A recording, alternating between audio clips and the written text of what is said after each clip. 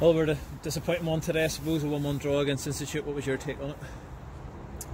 We knew what way they would play. We knew what they would come in and being two banks. I know they at the start they went 3 at the back, I think, and they kind of matched us up. But we knew exactly what way it would become hard to play against. They're falling their back 5, and we just didn't move it quick enough in the right areas. We didn't. But we'll have to keep moving. I mean, in the sense of we'll have to take the positives of it. We've lost 3 in the bounce there. I think it's 3 in the bounce. So you're kind of like trying to get something from a match where you're just taking the positives out of a match that maybe you should win. But there is some positives there, and we need to take them. And at this stage, you can't be nitpicking with each other and getting on each other's back. We need to back each other up. We know how good we are. You know what I mean? 1 to 11, 1 to 15, 16. We know how good we are. So we need to back each other up now, and then you find out who the characters are, who the good players are, who lifts each other up, and get back to winning ways next week. We had that great win against Glenavon a couple of Fridays ago, and then things change very quickly. Does that show in football just how quickly things can turn, maybe for good or otherwise? Yes, that's exactly what happened. It can change the positive note, or it can change the negative note. We lost a game against Cliftonville 1-0, and it was difficult. It was one of them games that could have went either way. We've had a few chances. We lose 1-0, and then that kind of way brings us into the 2 games we lost in the bounce against Glentoran. And it's difficult. We need to find a way to win whenever we're on top. We need to score them goals whenever we're on top. It's very important, and also not to give silly goals away like we did. And that's so important. But we'll have to back each other up and keep working hard and demand more from each other and demand harder work. And we're doing it every day. I can see the boys in training. They're trying. They are. Maybe today they've tried too hard at some stage. At stages of the game, but we have to take some of the positives out of the game. And all right, we're correct the ones, but there's no point getting down on each other. There's no point getting down on each other and compounding it.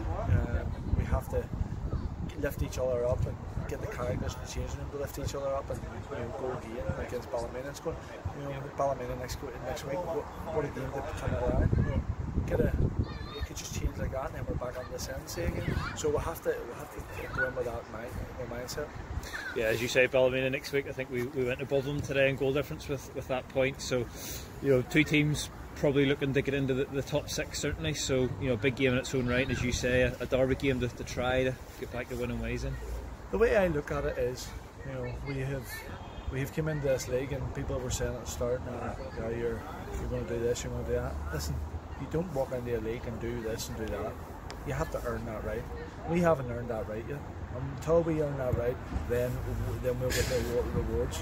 But the likes of the Ballymenas, they came second last year. And there's finding out how hard it is to replicate that. It's a difficult league.